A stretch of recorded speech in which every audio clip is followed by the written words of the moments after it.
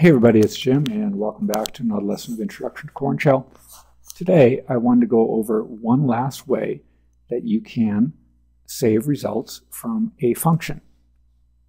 So let's look over our program. We have our standard pound !! /bin /ksh, our program name, a little bit about what the program does, who created it,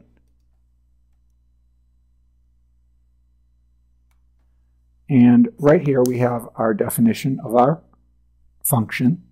Same thing as always. We start with the word function, the name of the function, and then the function is now equivalent to anything between these two curly braces. So every time the word cube gets called, all these commands in here get executed. And after the definition, we just do a simple print statement for extra white space at the output.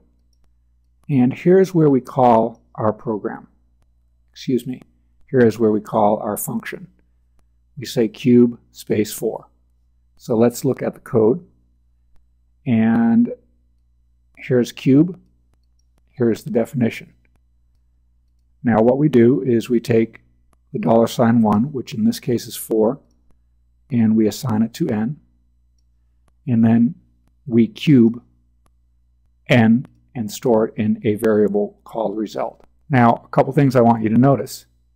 This variable n was created inside of this function right here, this cube function, and this variable result was also created inside of the function cube.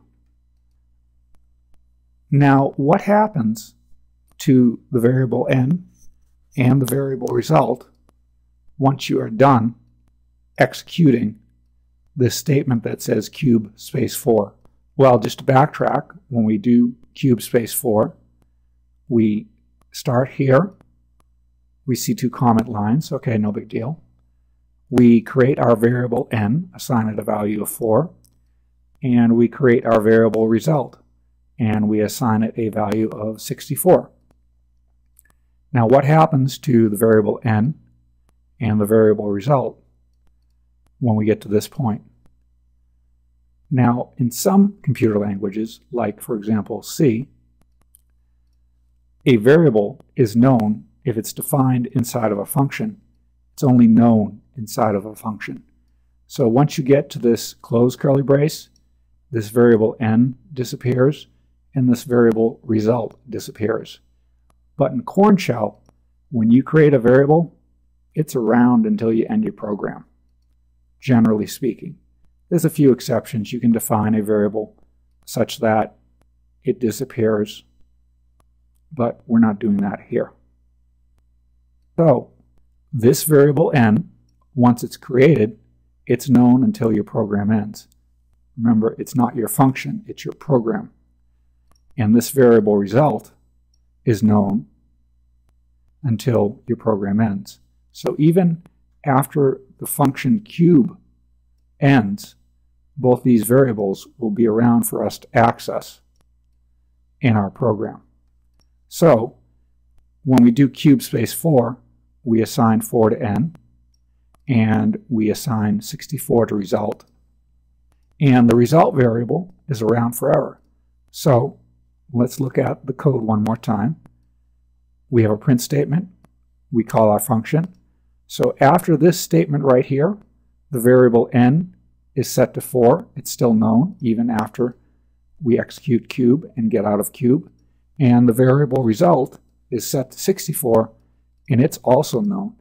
So we can access those variables outside of the function.